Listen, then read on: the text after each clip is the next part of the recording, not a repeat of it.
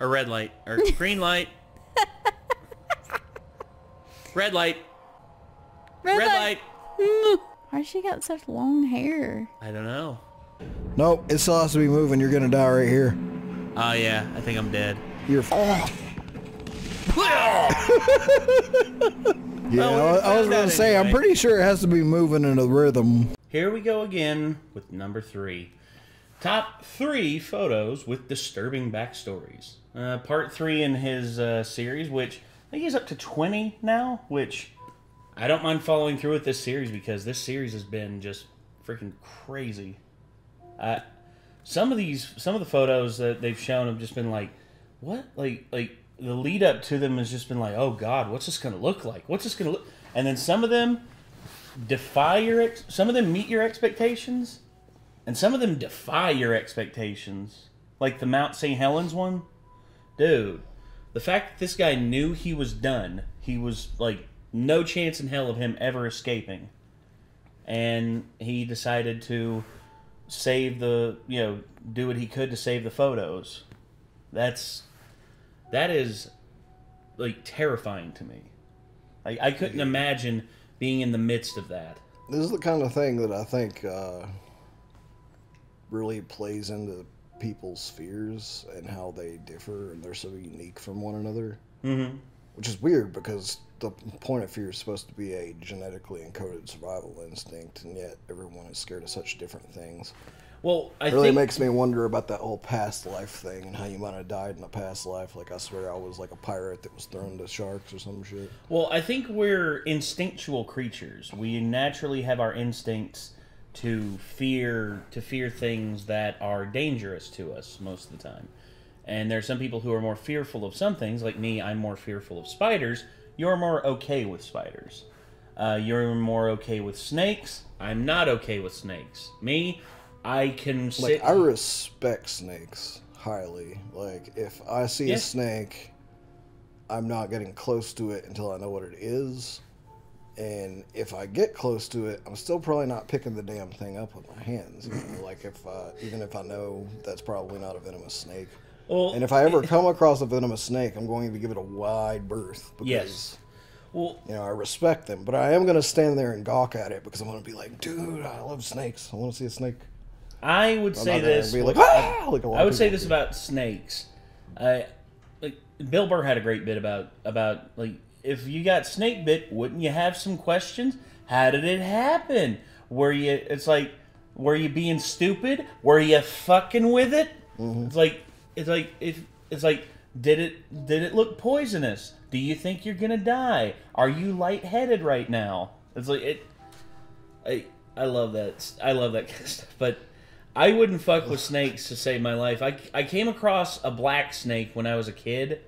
When I was down at the riverbank with my cousins, they all left to go get some stuff. We were building like an amateur dam in the river, or in the little creek behind our aunt's house, and they went off to get some like wood or some tarps or something like that, and they come back and they find me just like up on the side of the riverbank, just not getting anywhere near it. And I told them it's because there's a black snake down there. And they go down there, and it was a snake that was about yay big around and about 5 feet long. I'm not sure. We weren't sure exactly what it was, but we're pretty sure it was just like a regular mountain black snake. Nothing poisonous or anything like that. Yeah, it's always good to be cautious because, I mean, like a snake that close to water that's darker in color could be a cottonmouth. Mm-hmm. But, to be honest, like, the more you come to understand things about those kind of animals, the less scary they really become. Because true, the more you learn, the more you realize there's a lot of myth behind things. Like, cottonmouths don't fucking chase people. Like, no, they usually run away. Yeah, like people have said they swam right at me and stuff, and it's like literally like they end up getting caught in a current, and you're probably caught in the same current. More than likely. And it's not that it's coming straight at you. It's just it's going with the flow of the river. Yeah, it's trying not to swim against the current and drown itself, and you're just kind of fucking there.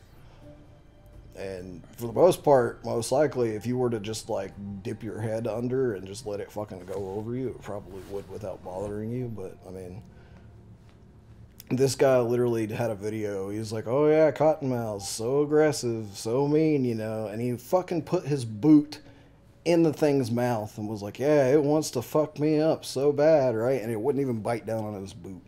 He literally just sat there being like, leave me alone, dickhead. Like, it's just like... Yeah. But then, you know, sharks, I'm just like, dude, that's the most terrifying animal to me, and I don't even live where they live. Well, I mean, super fast in the water. Like, how many rows of teeth? Like, 3 rows of teeth? And their teeth grow back whenever one's broken out. And they also fight off, like, they fight off cancer naturally. Like, cancer is not a problem for sharks.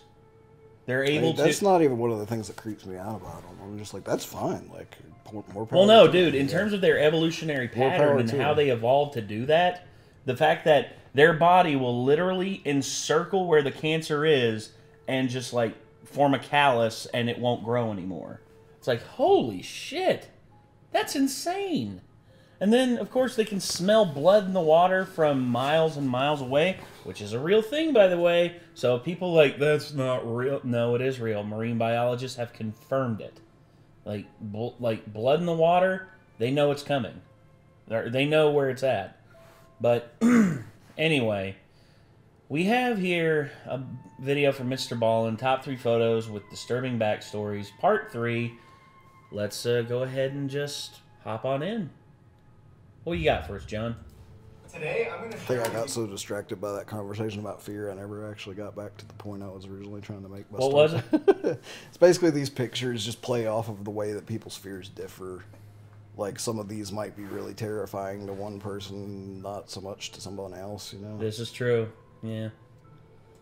you 3 progressively more disturbing stories, and at the end of each of them, I'm going to share with you a picture that is famously associated with them. But before I get into today's stories, if you're a fan of the strange, dark, and mysterious delivered in story format, then you've come to the right channel, because that's all I do, and I upload 3, 4, even 5 times every week. So if that's of interest to you, then please throat punch the like button, and then subscribe to this channel and turn on all notifications so you don't miss any of my weekly uploads. Throat punch? Alright, let's get into today's stories.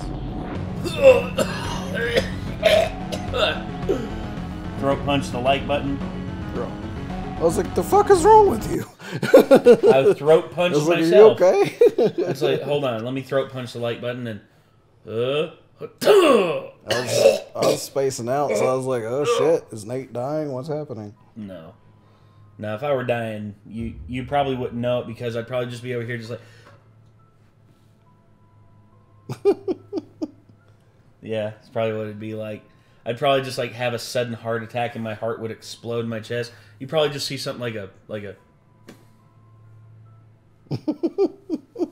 And then I just like... That would be fucked up. And then all of a sudden, just like a kilo. It's almost like that fucking guy It's like from the Monty Futurama. Python thing, like, you know, it's like something like the animator. Someone will hear a heart attack. Another for me, it what I was discussing reminds me of the death of Helmut Spargel from like Bender's cooking coach in Futurama. I don't remember. He was just like, he's like, Bender, you made me a passable meal, but unfortunately, my stomach is about to explode. And then he's like, Helmut, I'm so sorry. He's like, it's okay, Bender. I taught you everything I know, and hopefully it will lead to your success. And then you just see his stomach just go.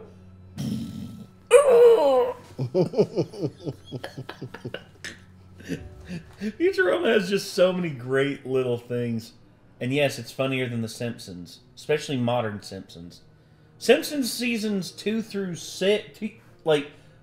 8, I would say were just as funny as Futurama. But yeah, anyway, sorry. Offended, wow. Ladies and gentlemen, a Twitter biopic in one word. Offended. Between 1974 and 1975, a criminal who had been dubbed the Visayala Ransacker had been terrorizing the Eastern District of Sacramento, California. Initially, he would break into people's homes when they were sleeping by prying open one of their windows.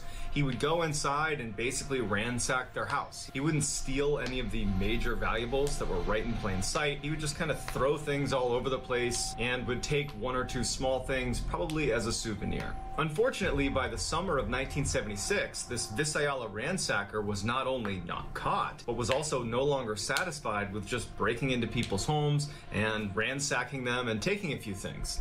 He had moved on to killing people, and so he had been given a new nickname, one that just about everybody knew at the time, and that was the Golden State Killer.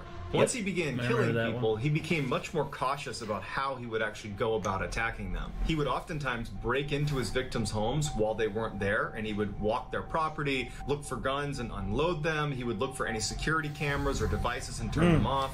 He would plant ligatures, pieces of rope and twine that he could use to bind people's arms and legs. He would place them in their house, and then he would leave. And he would study his victims and get to know their patterns and know when they were going to be in the house, when they were going to be in certain rooms. And then at some point he would sneak in through a window at night while they were sleeping, and their victims would wake up with him standing over them with a flashlight in their face. On the rare occasion where neighbors or police had actually spotted this guy, they saw that he was wearing a full face mask and he was very athletic. He was able to elude police capture and would jump over fences and would run away. By the end of 1976, when the Golden State Killer had still not been caught, citizens of Sacramento became furious with the police. They felt like they were not doing enough to try to catch this guy. So on November 3rd, 1976, the police actually host this huge town hall meeting, and they invite all the citizens of Sacramento to come be a part of it, voice your complaints, listen to what police are actually trying to do to catch the Golden State Killer, and basically just have an opportunity to air your grievances a little bit. During the meeting, that's basically the police going, "Oh, y'all think you have better ideas than what we got? Well, let's hear it, dumb fucks." Go for it. Go for it. Who was a citizen of Sacramento, stands up and basically starts making fun of the Golden State Killer, calling him weak and a coward, saying, you know, you're preying on women. If you ever came to my house, I would totally beat the crap out of you. Like, this guy's a joke. And everybody in the town hall meeting just totally ate it up. It was like this one little victory for the town of Sacramento is we're going to put down the Golden State Killer for being weak and a coward. Then, in an ironic twist of fate, that guy who was making fun of the Golden State Killer, he and his wife became the next victims of the Golden State Killer. Mad shit. And in fact, the Golden State Killer changed his entire MO. I would say that wasn't ironic. I would say whoever the killer was at that fucking town hall meeting. That's what I'm... Oh, I bet you they're going to show a picture of the town he's probably hall like meeting. Sitting there like, oh, you just wait till tonight. Yeah, it just, I guarantee you they're going to show a picture of the town hall meeting. Everyone's going to be like smiling and up in arms. And then you're just going to see this one random guy off in the corner just like looking at the fucker who said all that shit. And he's just like, tonight, motherfucker. Tonight's the night. Random people all over Sacramento, he began only targeting married couples. And he would always attack when the husband was home. For decades, the Golden State Killer eluded capture and even taunted the police in threatening phone calls all the way up until 2001. But in 2016, they reinvestigated the Golden State Killer case using DNA evidence, something that was not available in the 70s and the 80s when they were investigating these crimes. And it was through this reinvestigation that they were able to capture 74-year-old Joseph D'Angelo in 2018, who was, in fact, the Golden State Killer. D'Angelo pled guilty to 13 counts of first-degree murder and was given 12 consecutive life sentences. When the killer was finally identified as Joseph D'Angelo, police were going through some of the older case photos and they made a startling discovery. This is a picture from the November 3rd, 1976 town hall meeting, and there in the middle of the photo is none other than Joseph D'Angelo, aka the Golden State Killer. And he was there when that citizen of Sacramento stood up and began berating the Golden State Killer, saying how he was a coward and weak and that he would totally beat him up if he ever came to his house. And there's Joseph D'Angelo sitting there listening to this guy. And after the meeting, what does he do? He targets the guy that spoke out against him. And even after he attacked this guy, apparently he was so upset that he changed his entire MO and only targeted married couples from that point on, as if he was proving a point that you can't touch me. Damn. That level of overpreparedness for a killer of that nature is terrifying. Yeah, it's scary. And the fact that they didn't catch him until 2016, was it? Sheesh. That's why you should always double prepare, have a secret weapon. Oh yeah, I mean, one that, like, that's why I don't tell people where my guns are. That's why I have my weapons, and honestly, I'm not gonna let it. Like, I don't want to become a victim. Tyler Hadley turned 15, he was skipping school regularly and hanging out with the wrong crowd. Tyler's parents had tried to do everything to get their son back on track, between doctor's visits, psychiatry appointments, medication, an outpatient mental health program, but none of it seemed to work. Tyler just was on the wrong path. As Tyler's behavior continued to get worse as he got older, his parents just didn't know what to do, became very frustrated with him, and became very, very strict disciplinarians. One night when Tyler came home and he appeared to be intoxicated, his parents took his phone and car away, and Tyler was furious. And he confided in his best friend Michael Mandel that he thought his parents had gone over the line, that they were over-disciplining him, and he said to Michael that he wanted to kill his mother. Now, Michael knew Tyler and had known him since he was a little kid, and he did not think twice about this claim that, Tyler wanted to kill his mom. He just thought that Tyler was frustrated with his parents, and Michael did know that Tyler's parents were very, very strict and hard on him. So he just kind of wrote it off. Not long after this incident, Tyler starts talking about this huge house party he's going to have. And all of Tyler's friends, including Michael, just didn't buy it. They're like, there's no way you could ever pull this off. Your parents are too strict and they never leave town anyways. But every time people approached him, he would say, oh no, my parents aren't going to be there. They'll never find out. At some point, Michael gets a Facebook invitation to Tyler's big house party, and he sees that it's been sent to so many people. Unfriended. It's been sent well beyond an inner circle of friends to just total strangers. And then on the Facebook invitation itself, someone had posted on the wall, hey Tyler, what are you going to do if your parents come home? And he responded to that, they won't. Trust me. On the day of the party, Michael shows up to Tyler's house and it is packed with people. Lots of people he didn't know, and he was fairly certain Tyler didn't know them either. Damn. And he goes inside and it's clear that no one gives a crap about the house itself. People are writing on the walls, people have spilled stuff all over the ground, there's broken glass on the ground, people are rummaging through the food in the fridge. No one cared about the house. And Tyler, oddly enough, didn't seem to mind at all. The only time Tyler became on edge was when he felt like the party was getting too loud. And he would go around and tell people to be quiet because he didn't want his neighbors to hear, because the neighbors would call the police and he didn't want the police coming to the house. During this big party, Tyler pulls Michael aside and says, hey, I gotta tell you something, come outside with me. When they get outside, Tyler looks at Mike and just says, Mike, I killed my parents. Michael doesn't believe him, but Tyler says, no, look in my driveway, their car is still here. They did not go to Orlando. I killed my parents. Michael still didn't believe him, and Tyler said, go inside. I bet if you look around, you'll find blood in my house. So he goes inside and he starts looking around, and when he goes upstairs, he sees there's blood on a table right outside the master bedroom where Tyler's parents slept. And on the door handle to the master bedroom, there was also blood. So he goes back down, and he goes, Tyler, you're playing a prank on me. And Tyler goes, no, when the party dies down, I'll show you proof. At this point, Michael is starting to think this could actually be real. And Tyler walks away, and Michael's thinking to himself, I can't wait till the end of this party to see if this is really true or not. So he goes upstairs, goes to the bloody door handle to the master bedroom, opens it up, and the door actually hits the leg of Tyler's father, who's laying on the ground, who's deceased inside of the master bedroom. He shuts the door, and he's standing in the hall, and he doesn't know what to do, because on the one hand, Tyler's his friend, but he just discovered Tyler's a murderer. At this point, you're not my friend anymore. Nope. If you have committed a violent act that has resulted in the deaths of 2 innocent people, you're not my friend anymore. I'm sorry. Friendship goes far with me. If you're my friend for life, but if you do something like this, I want nothing to do with you, and not only will I turn you in, I will beat the shit out of you, and then I will turn you in, because it is what you deserve. He also knew Tyler's parents really well, so he's deeply saddened by what he just saw. And as he's standing there, he's realizing that he has to turn Tyler in. And so for some reason, he just felt the need to take one more picture with Tyler, because he knew as soon as he left the house, he was going to go tell authorities what Tyler had done, and he was never going to see him again. And so he goes over to Tyler and he takes this picture. After Tyler was arrested, he admitted that just hours before this house party, he had bludgeoned his parents to death and stashed them in the master bedroom. Tyler was sentenced to 2 life sentences without the possibility of parole, and while he has been remorseful, he's never given a real reason why he actually killed his parents. Jeez. Damn, dude. My parents were strict on me for a long time in my life, and I gotta say, I mean, like, it sucked, but I would never resort to violence against them. I would try and do better. I don't get it. But if you just go back and look at the dude, though, he just looks like a dude that would kill his parents. I see it.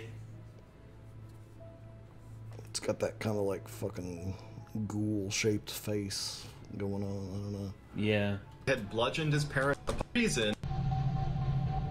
On the morning of Tuesday, April 20th, 1999, a Colorado high school student named Brooks Brown noted something strange. His on-again, off-again friend named Erik had missed all of the classes I know that what this morning, is gonna something be. that is totally uncharacteristic of Erik, who was a straight-A student. At lunchtime, Brown left the high school to go to the designated smoking area in the parking lot, and he saw parked in a very far-away spot, somewhere that he never saw him parked before, was his friend Erik, who was in the back of his car pulling a large duffel bag out of the trunk. Brown puts a cigarette out and walks over and asks Erik, "Where have you been all morning?" And Erik turns to Brown and goes, "It doesn't matter.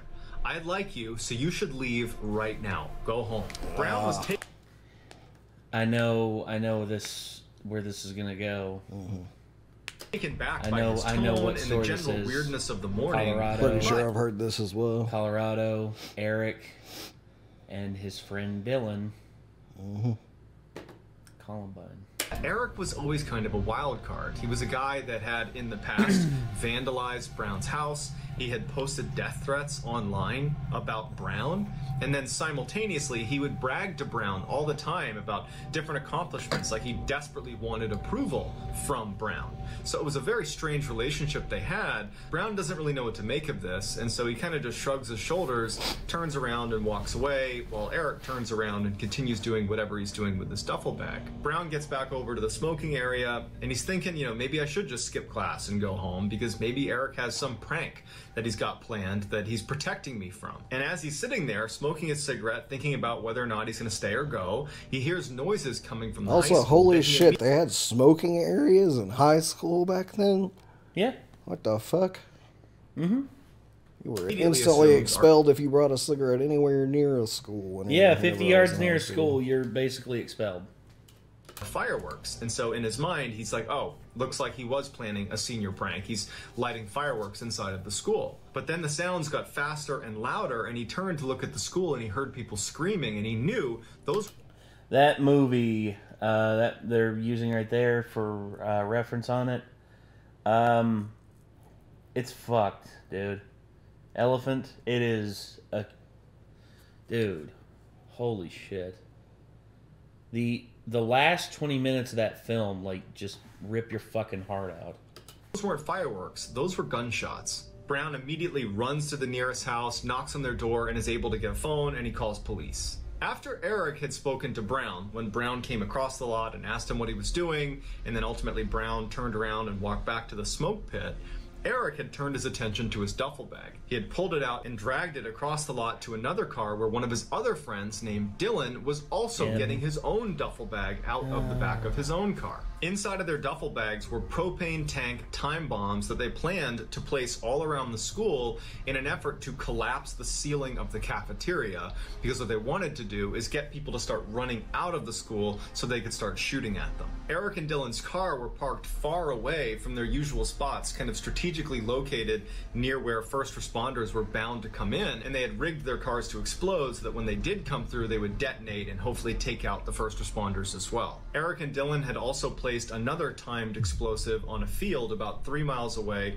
that was purely a diversion. They were hoping it would go off, it would get police and first responders over there first, giving them more time to inflict max damage on the school. But with the exception of the diversionary bomb that did go off, none of the other explosives in the high school actually actually went off. So Dylan and Erik had to go to plan B, which is to walk right in the school and just start shooting. At the end of the day, 12 students from Columbine High School in Littleton, Colorado had been killed, along with one of their teachers, as well as Eric Harris and Dylan Klebold, the two shooters. At the time, this was far and away the deadliest American school shooting. This senior class picture was taken 2 weeks before the Columbine shooting, and you can clearly see Eric Harris and Dylan Klebold pointing finger guns at the camera. Along with a few others. That, yeah. At the time this picture was taken, they both knew what they were going to do to the students in that picture, because they had been planning this attack for over a year and referred to it as Judgment Day. So that's going to do it, guys. Give me your reactions to these 3 stories in the comment section, and I will pin the best comment at the top. If you enjoyed today's video and you haven't done this already, please throat punch the like button and subscribe to this channel and turn on all notifications so you don't miss any of my weekly uploads. You can direct message me on Instagram and Twitter. My username is JohnBallin416 on both platforms. I also have a ton of content over on TikTok. My username is Mr. Ballin over there. We have a subreddit just called Mr. Ballin. That's where you should put your story suggestions. If I intentionally use one, I will credit you. So whether I see you on Instagram, Twitter, TikTok, Reddit, YouTube, or some combination, just know I really appreciate your support, and until next time, that's going to do it. See ya. You know, that situation is basically the one situation, like, I don't know, there's other people that get inspired by, like, researching serial killers and stuff, but that's the one situation that actually made me slightly consider getting into psychology.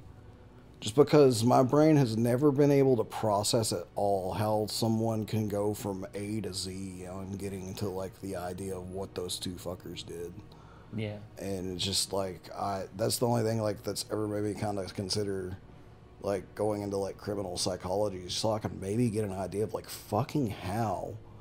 Like, how did you come to the conclusion that that was the answer to whatever was going on? Like, in your guys' lives, like, what the fuck, you know? Yeah, this is the movie. And this guy right here, this is based on Why is it called Elephant? I don't know. The guy that directed the film, Gus Van Sant, he's very quirky with his way of doing things. But yeah, he right here, this kid, the blonde-haired kid, is based on Brown, the guy in the video. Because they walk by him and they say, "Hey guys, where are you going?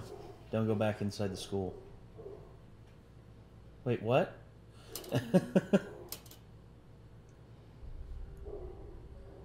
Yeah, so right here, he's just like, oh, shit. And he starts warning people. And over the next 12 minutes, it just devolves into absolute chaos. And they follow almost exactly how they did it in the original, like, layout of how Klebold and Harris did what they did.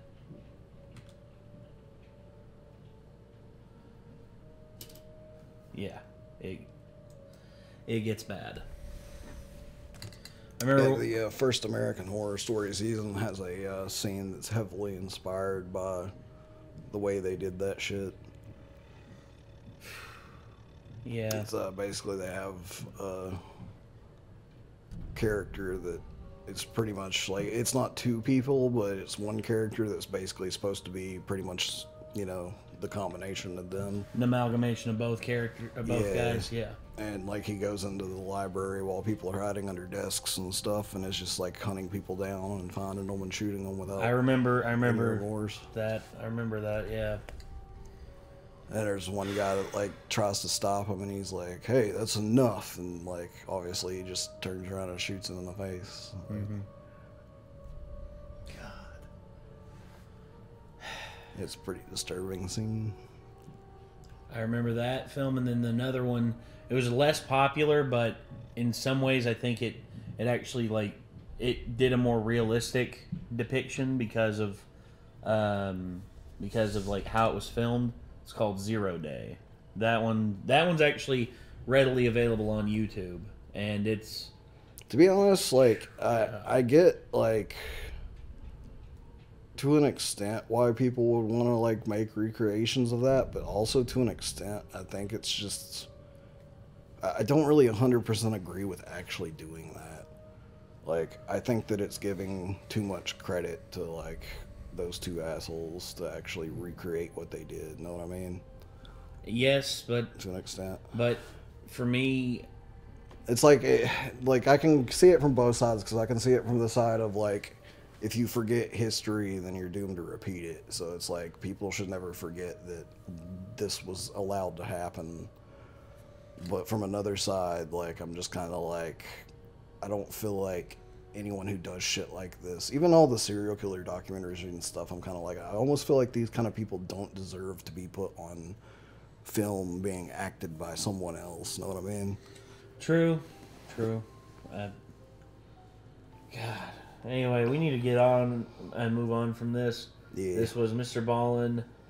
Disturbing photos. Need to get on to something lighter. Yeah, 3 disturbing photos with backstories. With disturbing backstories. Part 3 by Mr. Ballin. If you want to see more from Mr. Ballin, y'all know the drill. Yeah, and until next time, dark stuff. Yeah, until next time, I'm Nate. I'm Nick. See you later, everybody. Peace.